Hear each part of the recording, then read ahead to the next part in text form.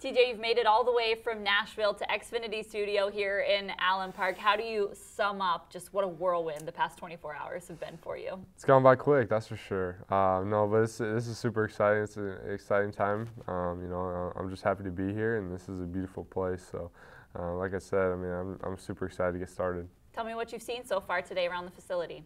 Just walking around and seeing all the stuff on the walls. It's really familiar. With Coach Patricia, having ties to Coach Ferentz, there's a lot of similarities and genuine people around this entire place. So it's a lot of fun and I'm excited.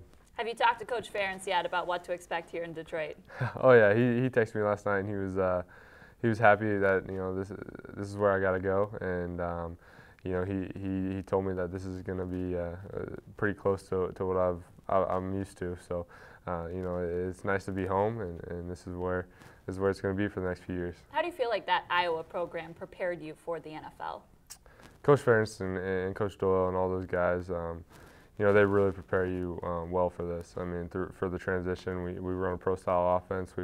We huddle up, we read defenses, we read everything. So, this is prime. Really, coming from the University of Iowa to the NFL, usually it's a pretty easy transition. So that's what I'm hoping for, and I'm looking forward to it. We talked last night right after you were drafted. We talked before you were drafted on the red carpet, before we knew that you were going to be a Detroit Lion. And on that red carpet, you dropped a chip down a Plinko game. It landed on the Lions. You wore Lion socks to the draft. You came prepared. You packed your blue. Yep. What are the chances that this is how things ended up? It seems like it was meant to be. It was meant to be. I like it. It's awesome here.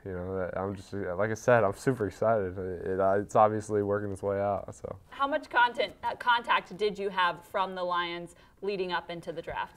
All the people. It was really flattering throughout the entire process. Hearing from everyone and all the contact I had with Detroit was very positive, and it was just being that 8th pick and then being able to hear a call from them was super exciting. So.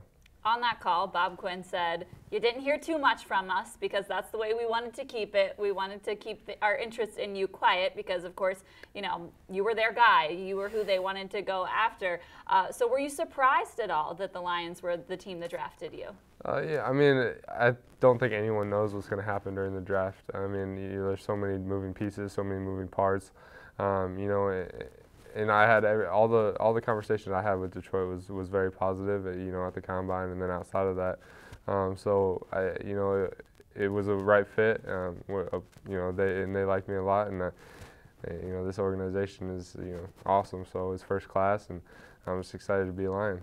You've talked a lot about being excited to get into that playbook, being excited about getting to work. Why is that the first thing that comes to mind? A lot of these guys are just enjoying the time in the moment, their family, and just being in the spotlight and being able to enjoy this, but you're really gearing to go.